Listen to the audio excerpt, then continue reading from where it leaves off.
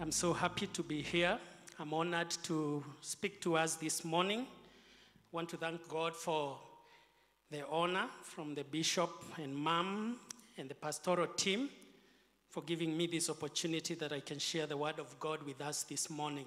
I want to believe that the Lord has intended good things for us, and that as we sit here, he will speak to us because that is his plan and purpose. My name is Moses Waweru, and I'm born again this morning.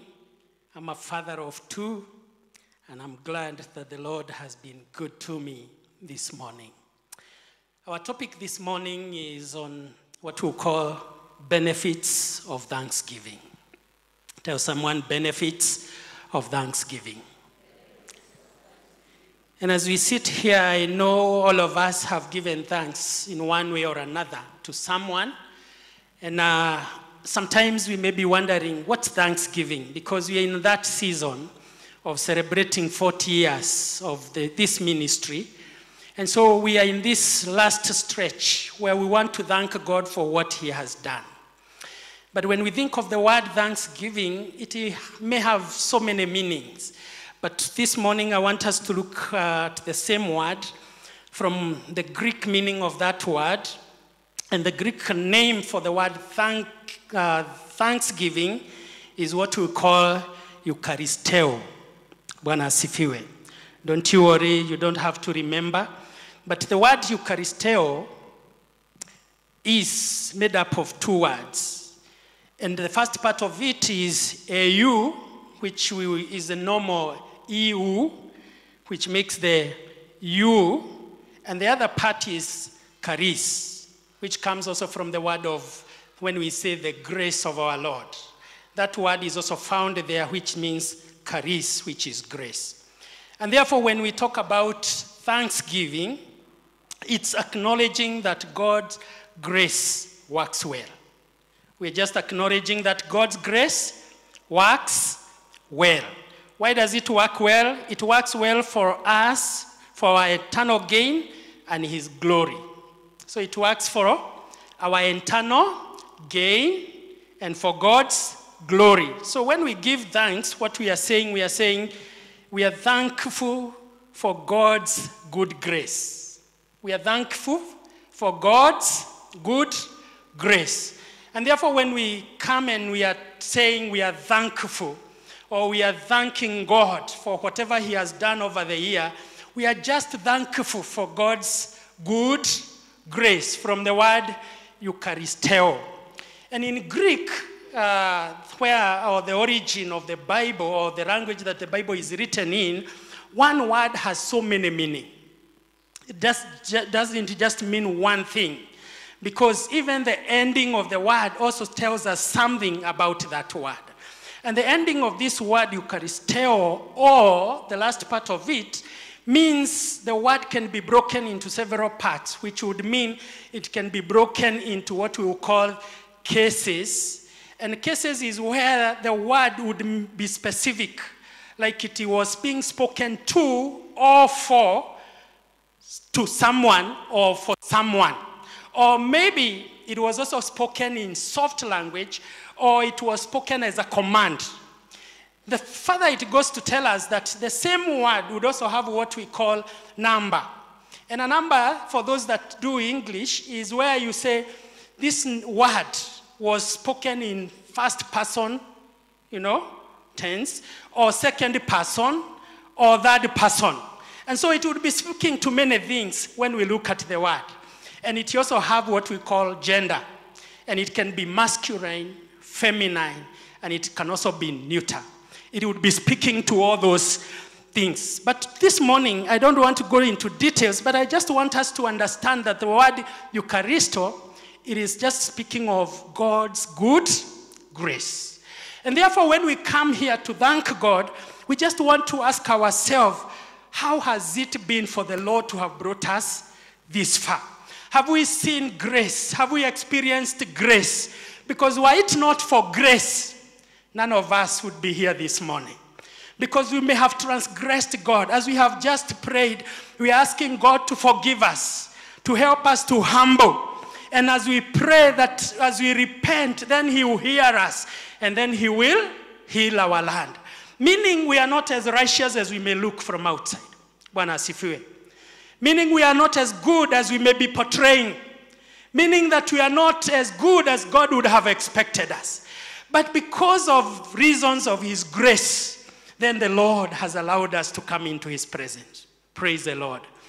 Further, the word grace, it would also be telling us something, or it's in what tense we call aorist. And aorist tense, because there are many tense, there are past tense, future tense, there is present tense, indefinite tenses when you look at the word grace. But in the word thanksgiving, as picked in the verse that I'm going to be reading shortly, it denotes, or what the aorist tense is, it relates to or denotes a past tense of a verb, especially in Greek, which does not contain any reference to duration or completion of the action. So what it is telling us that this word does not relate to a duration. That thanksgiving cannot be set and said, we gave thanks last year, and therefore this moment we don't need to give thanks. It does not say, since I did it yesterday, I have no opportunity of giving thanks today. That tense says we can keep, though it's a past tense, though we thanked God yesterday, today we have another opportunity of thanking God. So it doesn't have a completion of action. It could mean it is continuous. We can keep giving thanks to God. And I would want us to look at it from the Bible in the book of Luke chapter 17 and verse 11. And this is a story that we know. And the Bible says, now on his way to Jerusalem, Jesus traveled along the border between Samaria and Galilee. As he was going into a village, 10 men who had leprosy met him. They stood at a distance and called out in a loud voice, saying, Jesus, Master, have pity on us. I like the part that says, have mercy on us. Verse 14. When he saw them, he said, go show yourself to the priests. And as they went, they were cleansed. One of them, when he saw he was healed, came back praising God in a loud voice. I would also want you to take note of the word praise at that moment. And verse 16, he fell down at Jesus' feet in thanksgiving, or thanked him, and he was a Samaritan. In verse 17, Jesus asked, where were not all 10 cleansed? Where are the other 9? In verse 19, then Jesus said, rise, go. Your faith has made you well. Bwana asifiwe sana. Now, just that portion of scripture is just reminding us that there were people that had cried to God. And we know the story of these 10 lepers. And when Jesus was just passing by, they cried to him and asked Jesus, have mercy on us. And when they approached him, then the Bible tells us that he told them, go and show yourself to the priests. And on their way, they were all cleansed. And after that, then the Bible tells us of this one person that came back to him and gave praise to him. But as he was doing that, then the Bible tells us that Jesus says, your faith has made you whole. At that very moment, then, this person also gave thanks to God, which tells us that after a miracle, what is expected of us is us coming back to God and thanking him for what he has done. But I would want to tell us this morning that the minute God does anything, that is just the beginning of things that God wants to do in our life. Because once we get to know that Jesus has done something, it is not that moment that we need to run away, that we need to disappear from his presence. Because the question that Jesus asked after that was, where are the other 9? We cleansed all I gave, all my grace was made sufficient to all of you. But where are all the other 9? And this is a question that all of us would find ourselves in. Because many are times that God does something. Or many are the moments that we have that thing that we are telling God, have mercy on me. Because human beings, we have so many challenges. And I want to believe even this morning as we came to the house of the Lord, we came telling God, God have mercy on me, on whatever issue that it would be. But because God is faithful, God has come this morning to say that he has made you whole. But that is not the very last thing that God wants to do with you.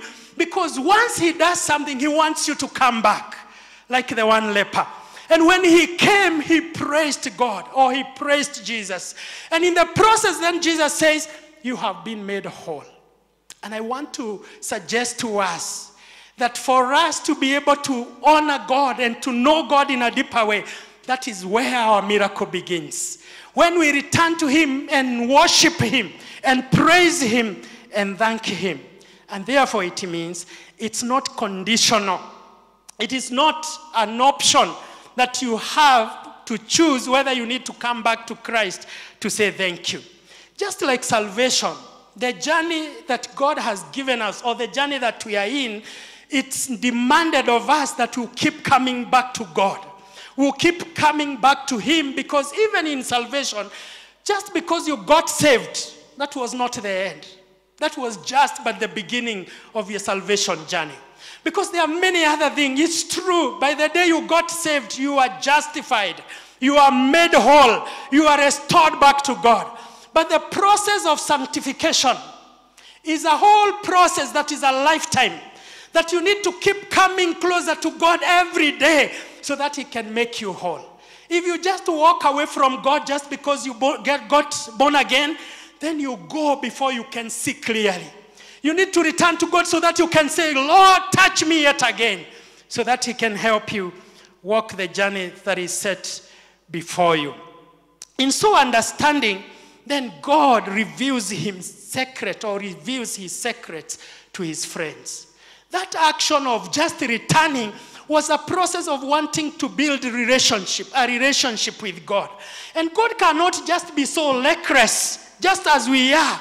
We don't tell our secrets to our friends when we have not known them fully.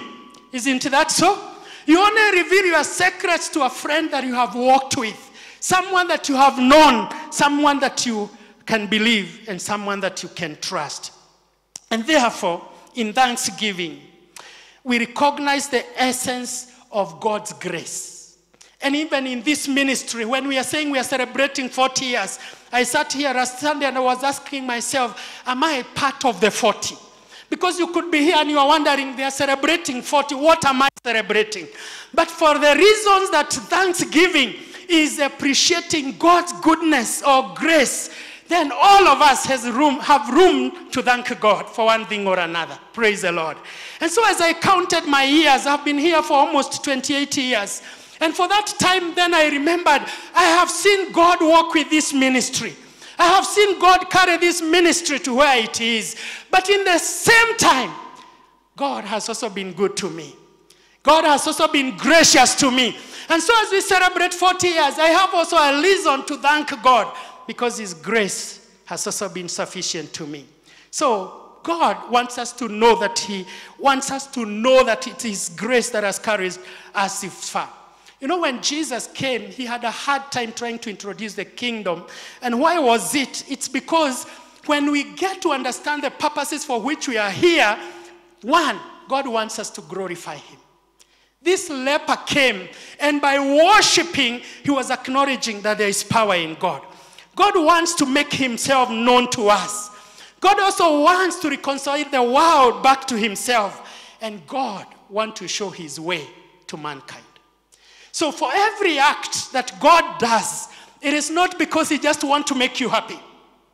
God does everything that he does in your life, not because he is so much intending to make you happy, but he wants you to know the Father.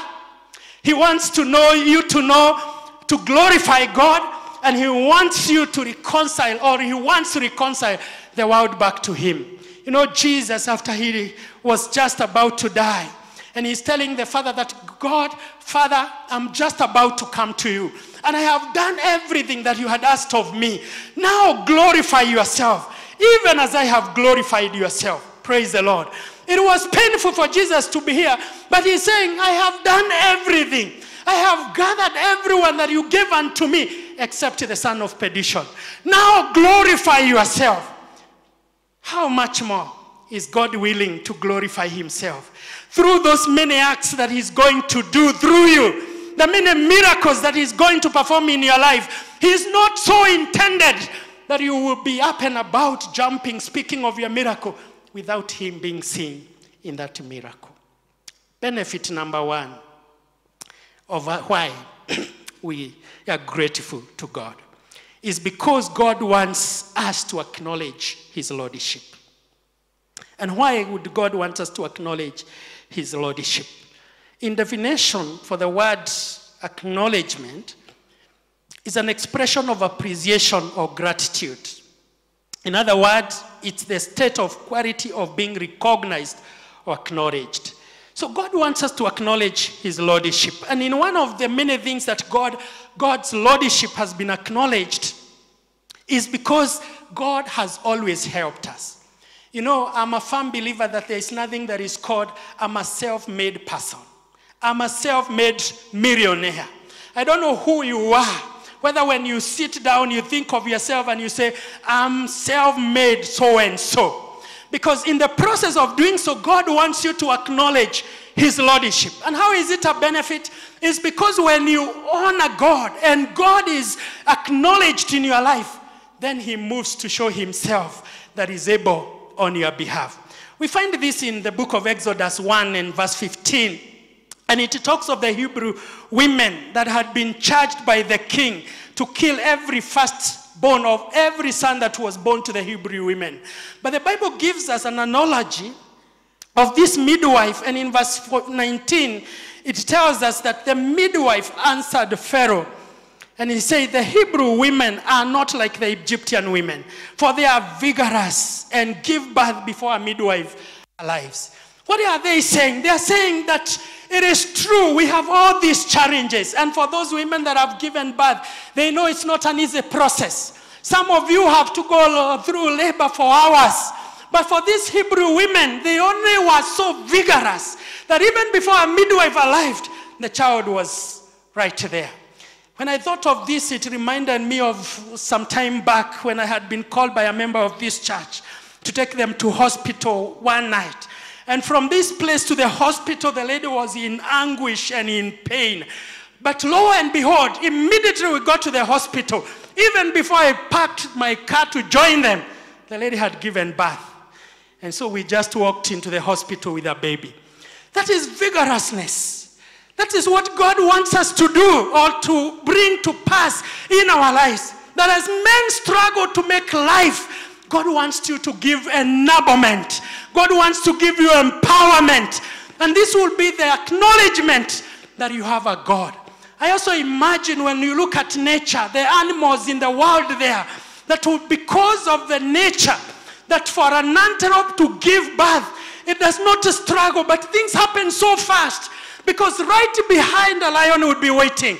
But because God has ordained that this young one has to survive, then the antelope is so vigorous, without help, without a midwife, it gives birth. And this is the acknowledgement that God is supreme, that the lordship of God, he controls the universe. He controls everything that happens around us. But on the contrary, we are also told of something that happened that made not just the Hebrew women to acknowledge that God was so much in their life, but for the children of Israel at some point in their life, they also walked before other nations, and they thought that would it also not be good if we had a king like every other nation?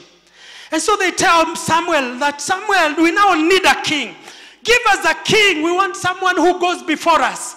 Just like it is possible for all of us this morning, that because of the situations and circumstances that we are in, we would be saying we don't want to acknowledge that God that gives us vigor, that gives us power, but now we want a king. And so God told Samuel, just listen to them. Because it's not you that they are rejecting, but it is me that they are rejecting. God gave all the condition why a king would not suit them. But God still said, give them a king because they want one. Just like sometimes we find ourselves, when we are not able to acknowledge God's grace, that thankfulness to God, when we cannot appreciate that his hand is at work, we get to a point of saying, God, we want a king. God, I want a husband, whichever way. God, I want to be settled. I want this money, whichever way. And you know what? God is also saying, just let it be. If that's what you want, if I don't have a place in your heart, if you cannot acknowledge me, that I'm able to do what you seek of me, let it be.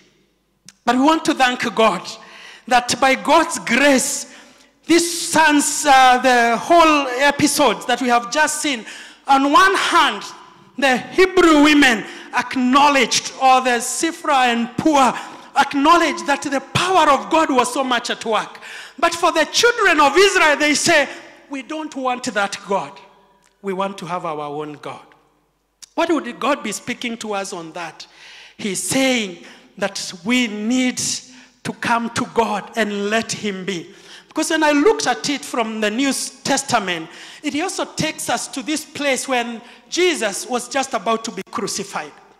And in Matthew chapter 27, from verse 25 thereabout, then the Bible says, all the people answered. And who are they answering? They were answering Pilate, and they were telling him, his blood be on us and our own children. Because they could not acknowledge God, as their Lord. They are saying, we don't acknowledge Jesus. Give us Barnabas. He will suit us better than Jesus that you are talking about. And so Pilate broke his pen because he found no sin in Jesus, and asked them, what do you want me to do? And they said, let his blood be on us and our children. I know that is the hardest prayer to make, but it was a beautiful prayer because it was prophetic. That though they rejected him, his blood was still to be upon them and their children, just as it is on us today and our children. Hallelujah. Number 2, on why we need the other benefits of us giving thanks or acknowledging God's grace, is because we appreciate God's sovereignty. We appreciate God's sovereignty. In the book of Psalms, this is one of those books that has the richest compilation of powerful prayers, hymns, poems, which include every human emotion possible, which is anger, frustration, fear, and sadness, to bliss, joy, elation, wonder, gratitude, and everything in between. The same book of Psalms, it has more than any other book in the Bible. It is believed to be the most widely read and most profoundly cherished of all other books. And not only so, it is because we also relate to what the book says. It also reminds us that we are not alone in our struggles, concerns, and our uncertainty in this life that we are in. The book of Psalms, sometimes it's also called Tehillim, which means books of praise, or Bible within the Bible, because it covers all the major themes of the Bible story. The key word in the book of Psalms is the word praise. And why is it? Is it because it has been mentioned 211 times. What then would this issue be all about? It's because the book of Psalms has been broken into 5 key portions. And one of them is that the word praise, or the portions that have been picked as praises, they talk about us worshiping God, extolling God with a heartfelt gratitude, giving thanks to the sovereign or to the sovereignty of God of Israel for his person, his word, his mighty works in regard to both creation and redemption. So the biggest part of the book of Psalms is speaking to God's greatness. It is speaking to us being grateful to him. It is speaking to sovereignty of God, of his person, not of his doing, of who God is in the life of his people. He's speaking of his mighty works in both creation and redemption. The other part of the same book, the other part that it's broken into, it speaks about pain. And why pain? Is because the psalmist describes in graphic fashion his personal doubts, fears, reassurances, direction, protection, and strength. So if you read the book of Psalms, there are so many things that you pick. And one of the many things is how he cries before God. Remember me, oh God. And just like we were reminded last Sunday, he's telling us that we will walk through the valley of the shadow of death. Which says, unless God has mercy on us, human life will have challenges. But how do we overcome those challenges? It is because of doing what the psalmist did.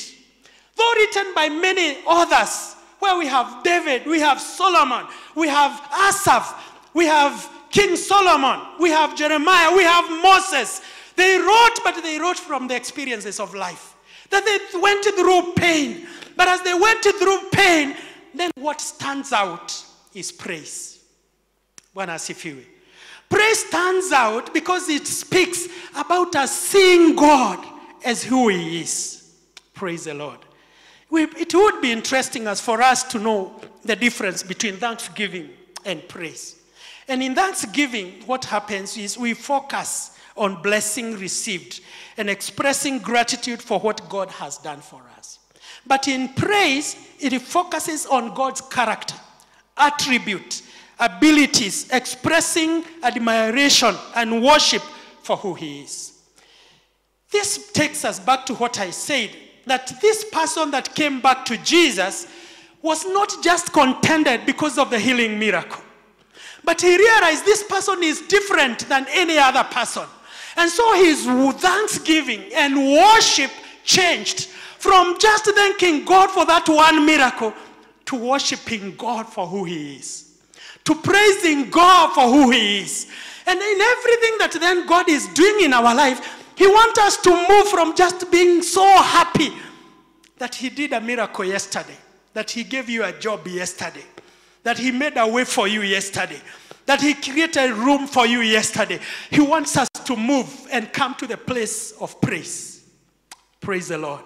Where we look at God's character, his attributes, his abilities, we express admiration and worship him for who he is. And therefore that means that our praise is not past tense. Because every morning God gives us an opportunity to see his attributes, to see who he is, to see his character.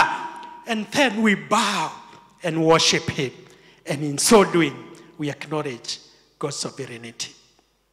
So in the part of your anguish, your pain, it would be interesting that God is enthroned.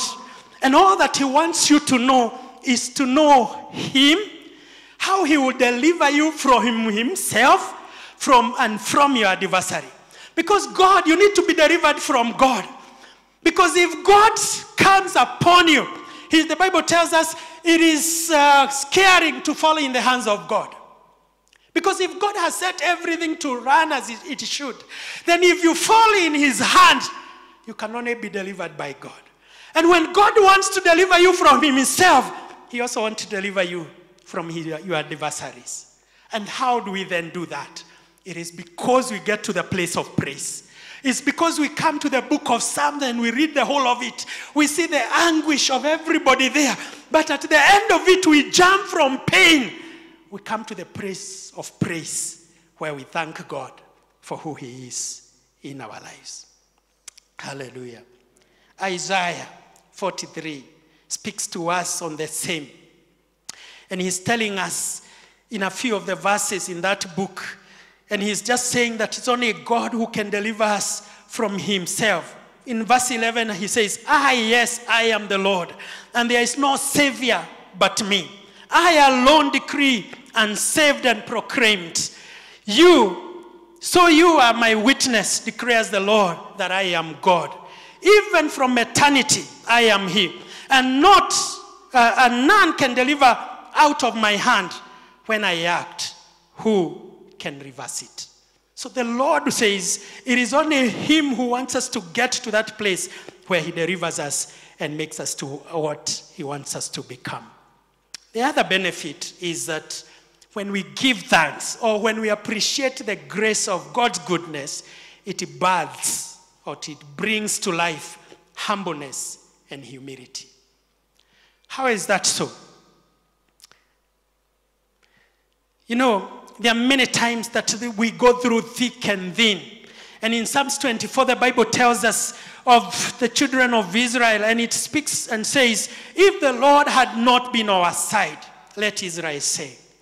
Now declare, if the Lord had not been on our side when men attacked us, when their anger flared against us, then they would have swallowed us alive. Then the floods would have engulfed us. Then the torrents would have overwhelmed us. Then the raging waters would have swept us away. But blessed be the Lord, who has not given us as prey to their teeth. We have escaped like a bird from the snare of the fowler. The net is torn, and we have slipped away. Our help is in the name of the Lord, the maker of heaven and earth. Hallelujah. For us to be able to know God as a benefit, when He does whatever He does, He brings humbleness and humility. It is because you get to that point where you look at yourself and say, had the Lord not been on my side, this year I would not be where I am. Had the Lord not fought my battle, then I would not be where I am. And so when I thought of it, I got to this point of imagining that God does everything so that He can demonstrate His power in battle. So that we may not stand to speak of our greatness, of how able we are, but that we may stand and speak of how great and how able God is. And so I thought of it, and I remembered a few times. There are many times that people tell us, thank you. And you know, it's not just enough to keep telling someone, thank you, as much as it's good. But we need to move from that point where we think of how God wants us to bring us to a point of showing Himself. And when He does it, then we break before Him and worship Him because of who He is. John the Baptist, speaking about it, he speaks of Jesus coming before Him. And when he talks of Him in John 3 and verse 27, he says, John replied, a man can receive only what is given from heaven. You yourself can testify that I said, I am not the Christ, but I am sent ahead of Him. The bride belongs to the bridegroom. The friend of bridegroom stands and listens to him and is overjoyed to hear the bridegroom's voice.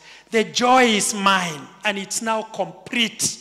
He must increase, I must decrease. For us to worship God and as a way of praising God, when we get to meet God, then something happens. There is an exchange. There is that moment that we decrease and He increases.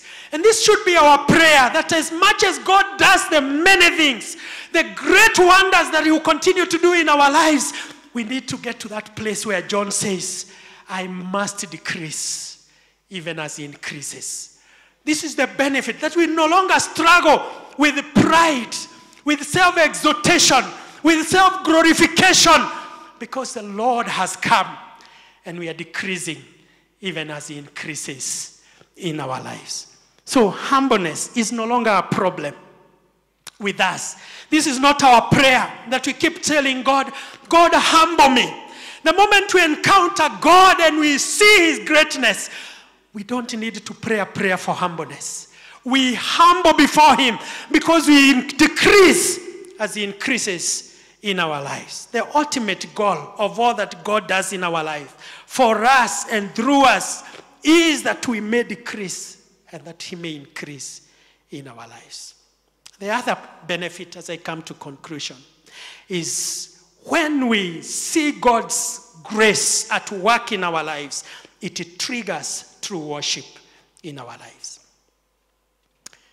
And the story in the book of Exodus chapter 33, the Bible tells us of Moses telling God, and he's telling God, if you don't go with us, then don't allow us to leave this place. But the Bible also in verse 10 gives us something that causes us to get to a place of worshiping God. And as we worship him, it happened with the children of Israel. One of the things from that story, the Bible tells us that God had asked the children of Israel to do the many things that he had requested of them. But every time he made a request, their heart never changed. Their heart was still, they had stiff-necked hearts before God. And so Moses would have to approach God very often times so that God would come and forgive them, that he would move together with them. But in verse 10, the Bible tells us, when all the people saw the pillar of cloud stand at the entrance to the tent, they all stood and worshipped, each at the entrance to their tent. What was happening at this point? It is because Moses would move to the tent of the meeting, where the glory of God would come down. And every time it came down, God would speak to Moses as a man speaks to another man, one-on-one. But for the children of Israel, they stood at the entrance of their tent and watched Moses as he entered into the tent of the meeting. And when that happened, the glory of God came down in a big way that they feared and they trembled before God. And that alone caused them to worship God. Though they were wicked, though they had stiff-necked necks before God, they were arrogant. They could not appreciate what God had done, because God is telling Moses, right from Egypt, they have not honored me. I have tried all that I could, but they have not honored me. But every time the glory of God came down, they all fell down and worshipped God. When we acknowledge the grace of God in our lives, it triggers worship. We need not to be told how to worship. We need not to be reminded that it's time to worship. All that we need is to get into God's presence and look at him and see, though we are wicked, he still calls us back to himself, that he may continue to sojourn with us. And when that happens, God needs us to get to another place that is speaking in the book of Psalms 51. And this is where David is telling God, for you do not delight in a sacrifice, I would bring it to you. You take no pleasure in burnt offering. The sacrifice of God are a broken spirit, a broken and a contrite heart. Oh God, you will not despise. This is what the Lord wants. That we need to stop walking before God in our own self-will, in our own righteousness. But we need to be broken, for God is looking for worshipers. And he says the time is coming, and the time is now, that the true worshiper shall worship God in spirit and in truth. And it's not in Jerusalem, but it can worship God wherever they are, because that's what God wants us to do. And lastly, the last benefit, though there could be many other benefits, is when we acknowledge the grace of God, goodness in our lives, it empowers us to trust God for the next territory. It empowers you to trust God for the next territory. And I think this can be well summed up in the book of 1 Samuel chapter 17. And this is David speaking to Saul the king, and it's because their enemy, Goliath, had come out and mocked the armies of God. And so when he stands there, he says, from verse 34, he tells him, he says to Saul, and David replied, your servant has been keeping his father's sheep. When a lion or a bear came and carried off a sheep from the flock, I went after it. I struck it and rescued the sheep from its mouth. When it turned on me, I seized it by its hair, struck it, and killed it. Your servant has killed both the lion and the bear. This uncircumcised Philistine will be like one of them because he has defied the armies of the living God. Our acknowledge God's grace empowers us to trust God for the next territory. When David is saying this, he's telling Saul that though you give me your armor, though you give me your weapon, I have trusted the grace of God when I was young. And now that I'm here, I'm able to trust him for the next level. For the next territory, God is going to give it to me. And so in our thanksgiving today and in our acknowledging God, every encounter that you have had, it should be fuel for the next miracle, for the next territory, or for the next thanksgiving that God is expecting for you. And therefore, as you sit here this morning, I want to believe that God is at work to make you not to faint, to make you not to feel like you need to give up. I came here a few years ago and I remember one sermon that was preached here. And as I walked out of the service, I felt so discouraged. Because at that point, I was struggling between falling off or keeping up with God. But in church that morning, there was a prophecy. And the prophecy was God assuring us that I will be with you. Don't look back, I will be with you. And I took to heart that prophecy that morning. But as I walked down the stair, the voice of God was so heavy in my heart. Because I was debating in my heart and I was asking, do I keep on moving with you or do I let go? And that morning, I had some negotiation with God. And the issue was, I had many issues that were pressing on at my place of work. And so as I walked down the stairs there, I told God, how can you not fight my battles at my place of work, yet you're expecting me to walk with you? And I told him, if you can fight my battles, then I will know I also need to walk with you. And as I did that morning, it is true. God came through and fought my battles. He really did it. And as I looked back, I remembered that God is saying, don't give up. I'm still at work in your life. I'm still concerned about you. Don't go that route that you are taking, because God is just about to give you a benefit. He's just about to lift you up. He's just about to encourage you. You could be there, and this morning, you're at that verge of giving up. I'm here to remind you, God wants to establish himself in you. He wants you to acknowledge him. He wants you to stand and say, I determine that I don't need another king. You are my king. I determine you are sovereign over all the issues of my life. I will give you praise. And if you have not made him your Lord and Savior, he is inviting you. He gives no benefit to anyone. He says, I do not call you now slaves. I call you friends, because I can reveal my secrets to you to make you know what I desire of you. And so this morning, you could be here, yet you are not a son. Yet you are not a friend of God. He's inviting you. If we bow our heads, I would ask, if you are there and you're asking the Lord, God, I have not experienced any of these benefits in my life. But this morning I believe and trust that you are able to change my course, to give you a new turn of things, and for you to show yourself. That I can say with David that I was young, I was in the field, but when the lions and the bears came, Father, you helped me. And even now, I believe that even in the next territory, you are going to help me. If you are there and you'd want us to agree with you, you can lift up your hand and the Lord will fight your battles. The Lord will come in for you. The Lord will defend you. The Lord will enable you to move into the next part of your life.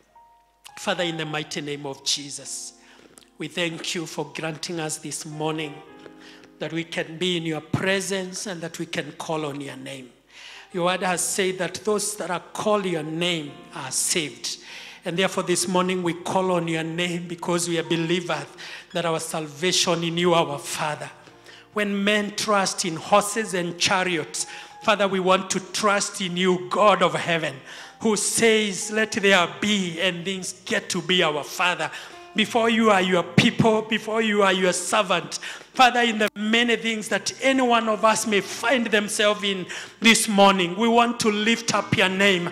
We want to enthrone you, our Father, even by acknowledging the grace of God in our lives and in our beings, our Father. And because of that grace, our Father, we want to bring you praise, our Father. We want to acknowledge that there is no God like you, O God, that you alone reign, our Father, that you alone you are King, that you alone you are able, our Father, above every other thing, our Father. That circumstance, that situation, dear Father, that hardship, dear Father, that confusion, dear Master, even in the life of your people this morning, you want to render every such situation powerless and declare, our Lord, you who says, who can save from your hand, you alone can save and deliver us, even from our very enemies, our Lord. And so this morning, we give you thanks. We give you praise before we believe that you are doing it to the glory, even to the honor of your name. Be thou glorified and be thou exalted. In Jesus' name we pray. Amen.